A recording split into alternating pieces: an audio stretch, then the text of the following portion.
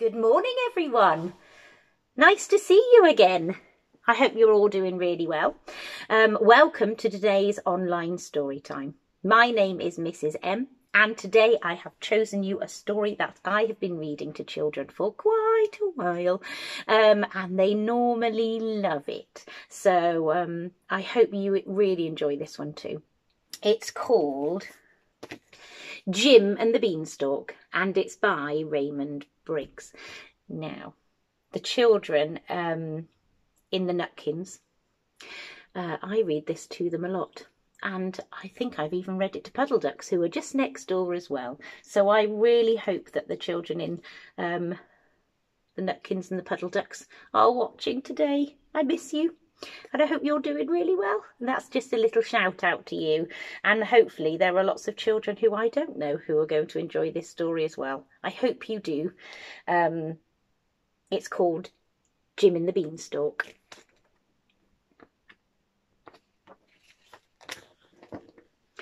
Early one morning, Jim woke up and saw an enormous plant growing outside his window. That's funny, he thought. It wasn't there yesterday. I'll see how high it goes. And he began to climb.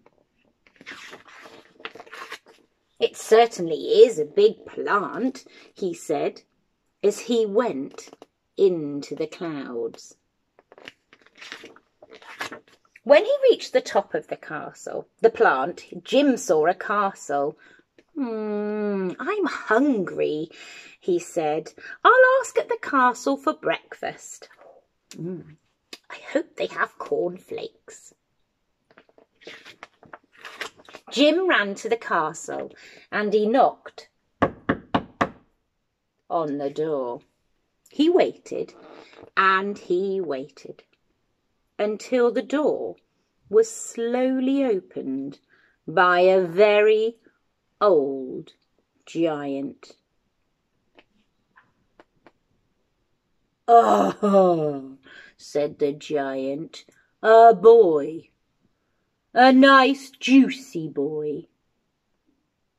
3 fried boys on toast. That's what I used to eat. I used to like eating that in the old days, but I got no teeth now. So come on in, boy. You're quite safe with me."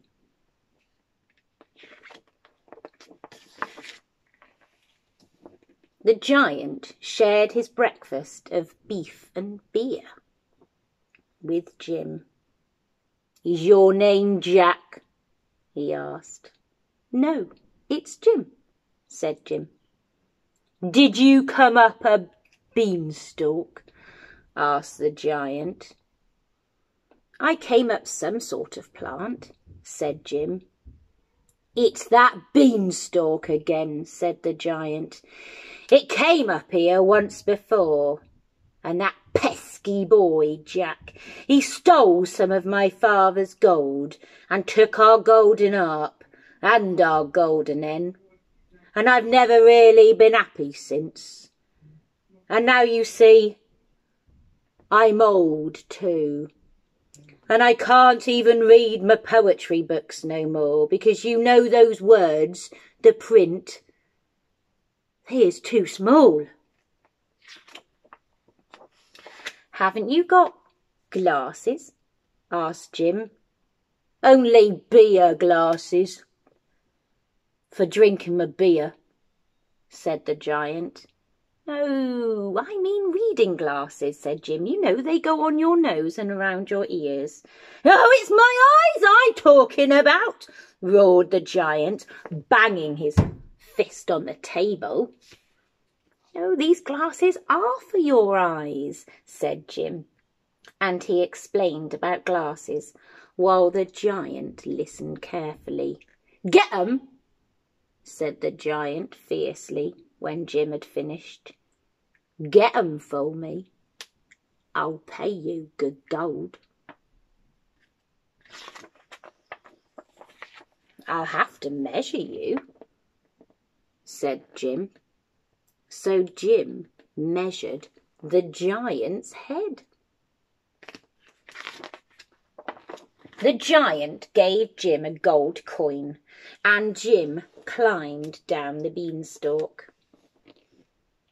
Holding as tight to the coin as he could, he showed the coin to his mother, but before she could say anything, he ran off to the optician. The optician could hardly believe his eyes when he saw the size of the giant gold coin, but he set to work straight away. He worked all night, and in the morning the glasses were ready. Jim carried them home. Then he tied them on his back and he climbed back up the beanstalk. Oh, the giant loved his new glasses, and he began reading rhymes to Jim as soon as he put them on. "You're a good boy," he said, "and now I can see you properly. I is wondering what you would be like to eat. But you can't eat anything much nowadays, 'cause you know, I got no teeth." "Why don't you get false teeth?" asked Jim. "False teeth?" roared the giant. "I never heard of false teeth." So Jim explained about false teeth while the giant listened carefully. "Get 'em," said the giant when Jim had finished. "Get 'em for me. I'll pay you good gold." So Jim measured the giant's mouth. "Make 'em big," said the giant, "and sharp. I like sharp teeth." The giant gave Jim another gold coin, and Jim climbed down the beanstalk as fast as he could, holding tight to the coin. He showed a coin to his mother, but before she could say anything, he ran off to the dentist. The dentist could hardly believe his eyes when he saw the size of the giant gold coin, but he set to work straight away.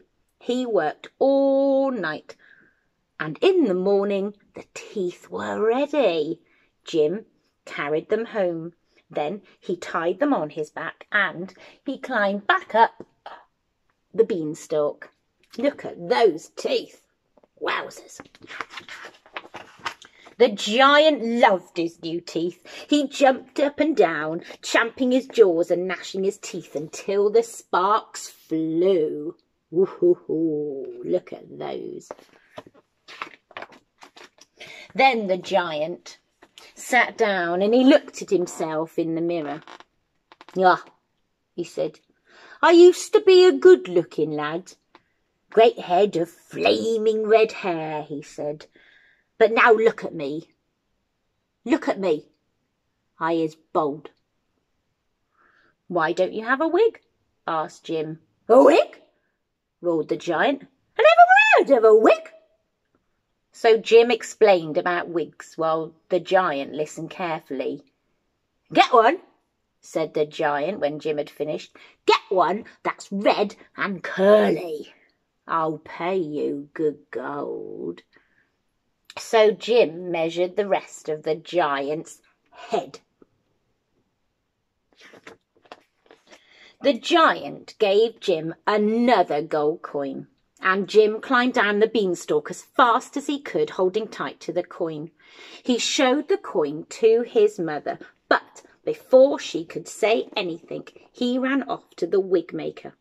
The wig maker could hardly believe his eyes when he saw the size of the giant gold coin, but he set to work straight away. He worked all night, and in the morning the wig was ready. Jim carried it home, and then he tied it on his back, and he climbed back up the beanstalk. And there's Jim carrying the wig. The giant loved his new wig. "Oh, I look about 100 years younger," he said, and he put on all his best clothes and he danced about the room, beaming at himself in the mirror. "Marvellous! Wonderful!" he boomed. "I'm happy again. I feel like a new giant. But now, he said, my appetite is coming back. I'm beginning to feel a little bit hungry." The giant stood still and looked at Jim. "Fried boy," he said. Jim waited to hear no more. He ran to the beanstalk, slid down it as fast as he could, and he landed below in a heap. Poof. Above him, he could hear the thunder of the giant footsteps. Seizing an axe, Jim swung mightily and chopped down the beanstalk. And at the very moment the beanstalk fell, something else landed beside Jim with a thud. It was a huge piece of paper wrapped around a giant gold coin, and on the paper was written, "Dear Jim, thank you for the teeth and the glasses and also the lovely wig. Your friend, the giant." Jim ran inside and showed the giant gold coin to his mother. "At last you can keep one for yourself," she said. And somewhere, in the distance, Jim could hear the rumble of giant laughter. I love that one. It's a good one. And I hope you really enjoyed it too. So what we want you to do is have a lovely rest of the day. We want you to stay safe, be kind, and keep smiling. Bye for now. See you again soon.